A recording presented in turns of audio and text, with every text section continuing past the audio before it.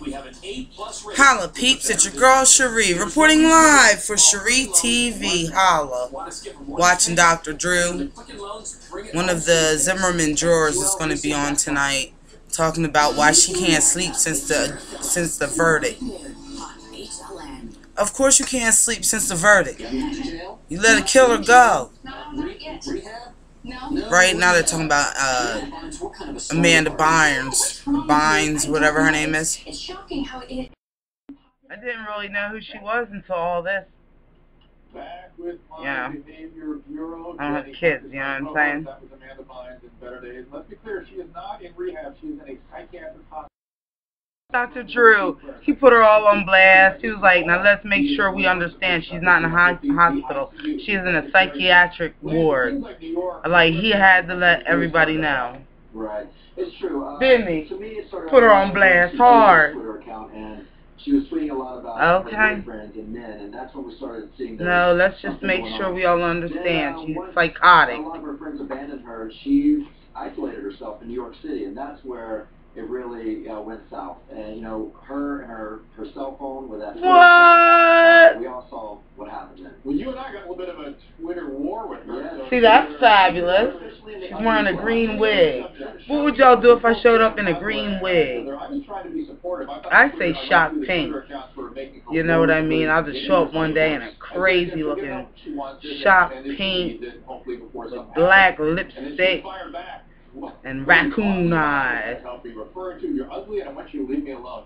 And I thought, wow, hey, she's pretty funny. I want to put some more black shit around my eyes. Boy, I had nothing but accept and we try to help, and you know, she erased Holla Canada, Lori. Phone numbers, everything. So the only way for any of her old friends to get in touch with her was through the Twitter account. And that's Holla Mary Ann. Say, look, I'm there for you if you need me, and you know, I got attacked as well. Here's what I think. I think she may come out of this well. She's in proper care. She could be a spokesperson for these kinds of illnesses someday. She could live a rich and very productive life in entertainment. She will no longer be doing Twitter, I would imagine, if she gets proper treatment. And we can look forward to that. But in the meantime, I'm going to go around the panel. I'll start with Deneen. What should the parents do? What do you believe parents should do in this situation? An adult child with mental illness, what can parents do? You know, why is he pegging her already? I'm always going back to is what I feel is the How old is she? In this situation, whether it's, you know, a child or whether it's 24? But from what I understand, she's been acting her whole life. Signs of this for a while, and you know that she covered up the radio, but she didn't want to hear voices. She's from Nickelodeon. They just need to go all in. They need to take a page out of Britney Spears' dad's book and go all in, do whatever it takes. Your parents should just take control, let her spin out, be a regular 20-whatever-year-old, watch her real close. Well-intending and good. We don't know much about them. We don't really know her relationship with them. And if her parents are constructive people, then this will be a good thing for her. So can I ask you a question, Dr. Drew? You said before that when someone's spiraling into crazy, they don't know they're acting crazy. Right, so they lose insight. So are you saying that if we know we're acting crazy, that we're probably not crazy? Jenny, is this a personal question, or is this... Dr. Drew, ask the girl if she was a personal question. You're anxious, and it doesn't mean you're crazy. It's all anxiety days, okay? Wendy, your thoughts? Well, I think that parents, if there is a take-home for parents here, it is act on as much of the symptoms as you can before the 18th birthday, because as you know, we have a real hard time. What's with the wigs, though? I mean, like, wigs are for fashion. Hers are scary. Like, ooh, like, what happened? Who sold her that wig? Okay. Oh my God, 2 snaps up. Baby, you know, takes lots of pictures of me with her when she goes to get my new hair. And her and the girl look at my pictures, you know. I mean, I go sometimes, but a lot of times I don't, because I'd rather be here with you guys. You know. But yeah, for years, baby's been picking out my hair. Okay? I'm busy. And parents love to be in denial. Parents love to be in denial, Dr. Drew. I mean, I see it in our public school system, and I'm always... I won the war between the North and South. I did. But everyone's afraid of a diagnosis. She's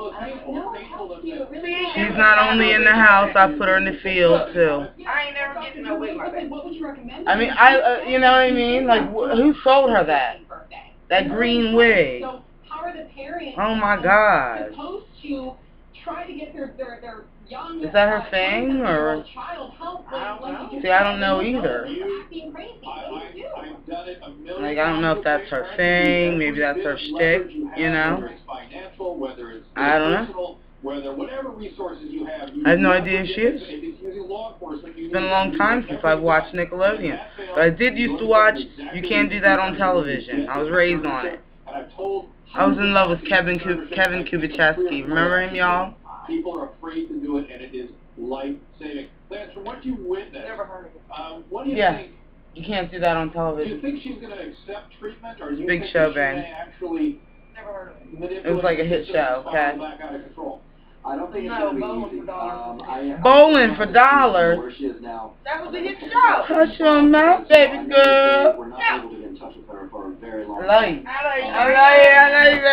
ain't gonna be on there. They're your typical parents, you know, they're just like Don't want to be on there. Come put your arms around me and say hello. No. Hey! No. This is not Amanda. You know, I ain't gonna be on there. dealing with is not really her. This is it. Let me give you a hairstyle and then good. Because I ate Twinkies. I ate a Twinkie yesterday. I think I ate 2 of them. I have to stop enjoying this junk food. Again, we deal with illnesses below the neck differently than we deal with illnesses above the neck, and we just should not. An illness like any other. Imagine she was having a seizure, and you need to get her back from that. That's why I try to get people to understand this. We will get Amanda back. Yeah, I like this one, babe. Thank you, panel. Next up, Miss Ali is back. We're going to get her reaction. Oh, Miss Ali, holla! She owes Trayvon Martin's parents an apology. Right. Later. Look at that one. That's a nice hat. Crown. That's what she's wearing. Crown. Miss Ali, star of the show, and Dr. Drew. Okay. Isn't she a riot? Yeah. She's great. Don't take her too seriously, y'all. She's a little loose in the head. You know. Just laugh and keep on going. She's separatist. See, it's not just white people that are like that. There's some black people that are separatists as well. And she's one of them. So, you know, the same way we deal with white separatists, we make fun of them and laugh at them, we'll do with her. You know what I mean? Because if you take it too seriously, it just tears us apart. And biracial children are beautiful. I'm in an interracial relationship. You know? She wouldn't like baby. She would call baby a devil. You devil, babe. You a white devil. She's just sitting there. White devil. White power.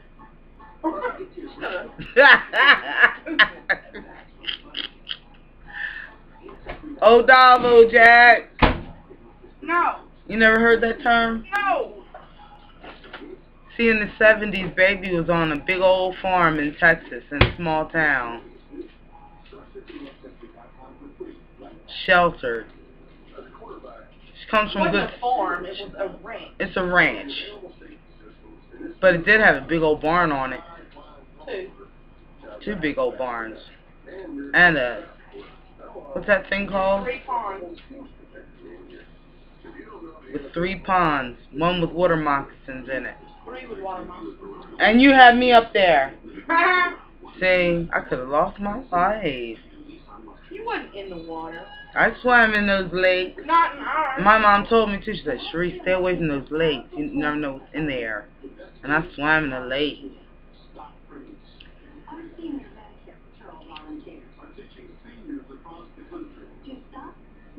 Baby likes my nails with no polish.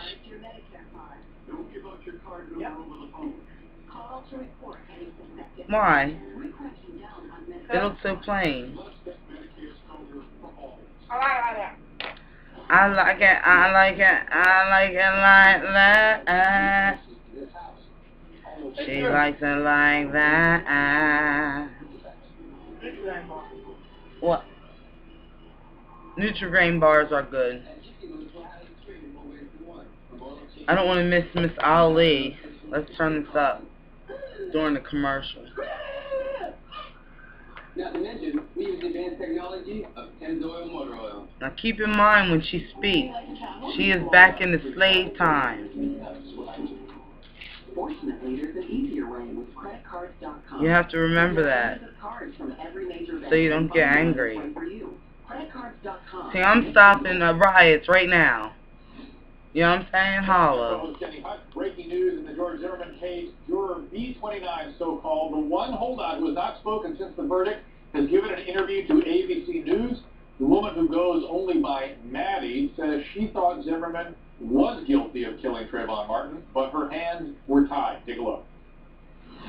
As the law was read to me, if you have no proof that he killed them intentionally, you can't say he's guilty. Did you want to step out at all? Did you want to? I was a juror that was going to give up the hung jury.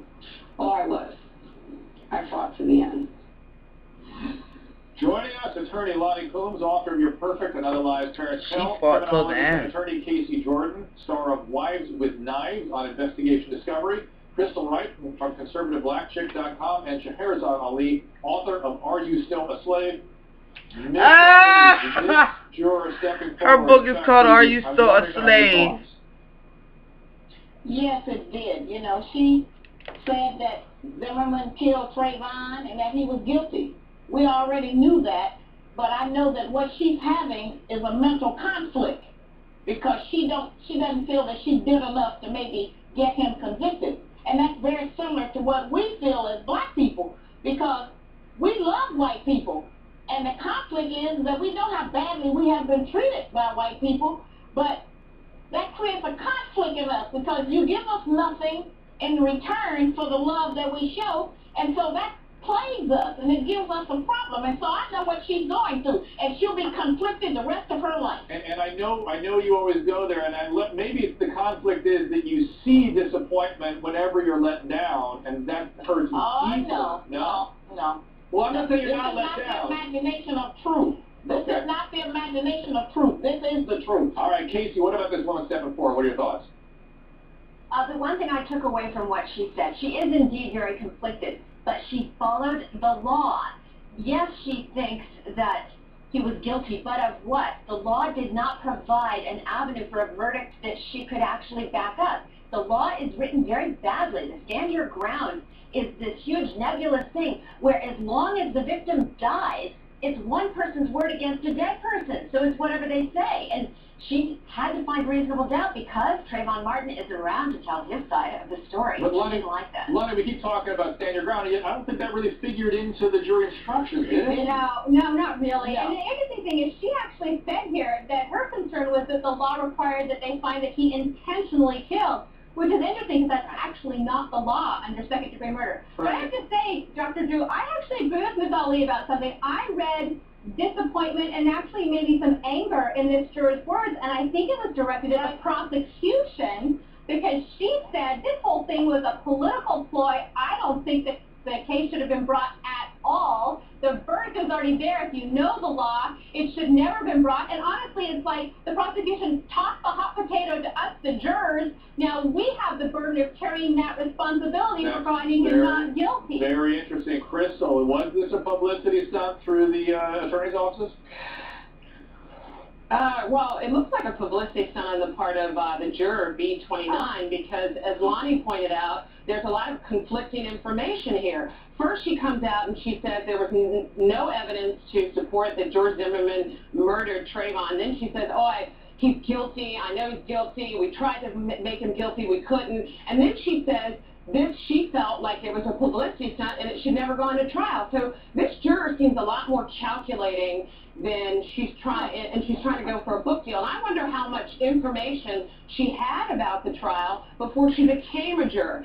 And, you know, this is just a drip, drip, drip of jurors trying to get book deals. And I think, frankly, they all need to be quiet because they're all giving conflicting information. I think it was an unbearable task that they had. I agree with that. But they really need to be quiet. Miss Ali had to take a deep breath. I totally disagree with you, Crystal, and here's why. I think this juror has compassion. I'm surprised. I think this juror has compassion for the Martin family. I think this juror did the right thing by the letter of the law and followed the jury instructions and ultimately gave in to the not guilty. I think they were a bunch of dum-dums. To do the right thing based on the law.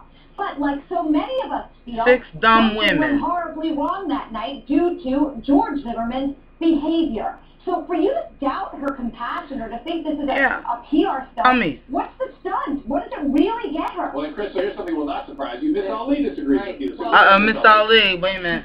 Well, you remember Dr. Drew, I think all of you do. I guess it's 2 or 3 weeks ago I mentioned that the instructions that you get in the jury room are so convoluted and so confusing that when you come out, the only person you think is guilty is yourself. And that's exactly what this woman is feeling. She said they couldn't convict under Florida's law because every instruction there keeps you from bringing in a conviction. Casey, We're SchreeTV coming at you. Wait a minute. Hang on, Crystal.